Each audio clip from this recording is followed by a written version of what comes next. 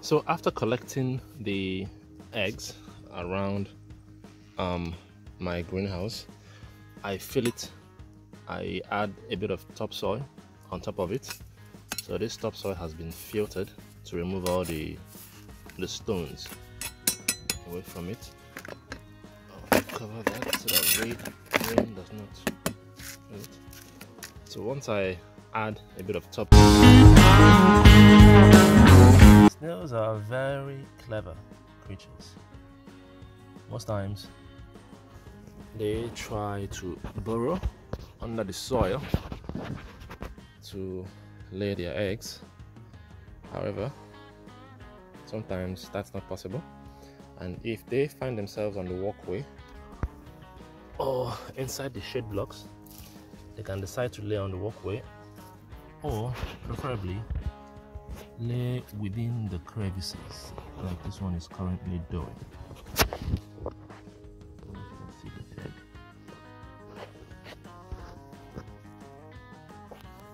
So I've collected these ones today for incubation, and I'll be going around my greenhouse to collect more.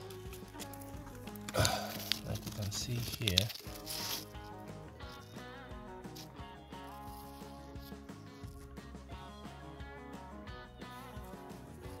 okay.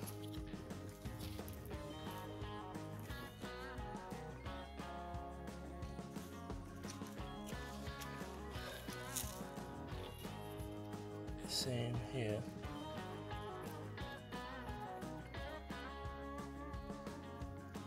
So we have to collect with a plastic spoon so we don't contaminate the embryo inside the egg when we touch it.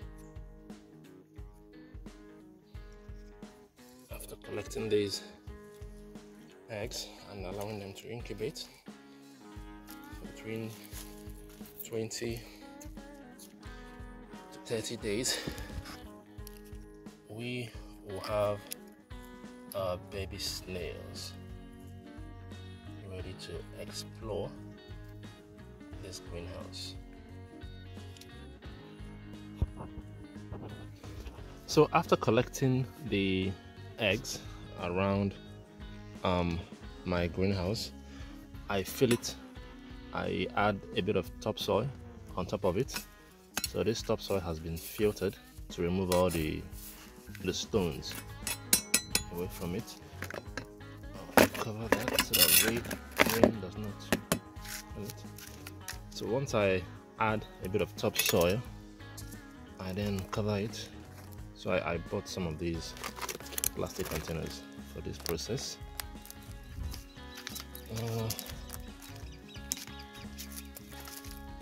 Let's wet it a bit before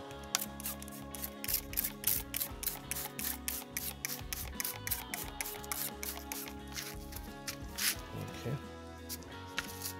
So after wetting it, cover it a bit, and then I squeeze it. I add it into this.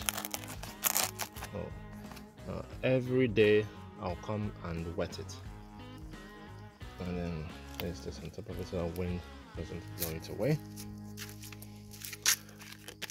Then the remaining plastic, I keep it here.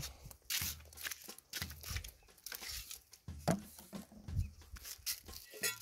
then we put this back in here.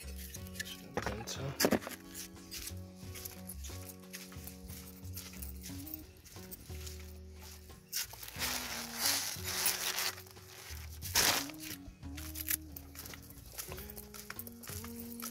And that is it, guys. So every day you wet it, and in 30 days time roughly, you should have your baby snails, hatchlings, coming out and ready to explore the wonders of this greenhouse. I hope you've enjoyed this content. If you have, please kindly like this video and subscribe. See you guys in the next video.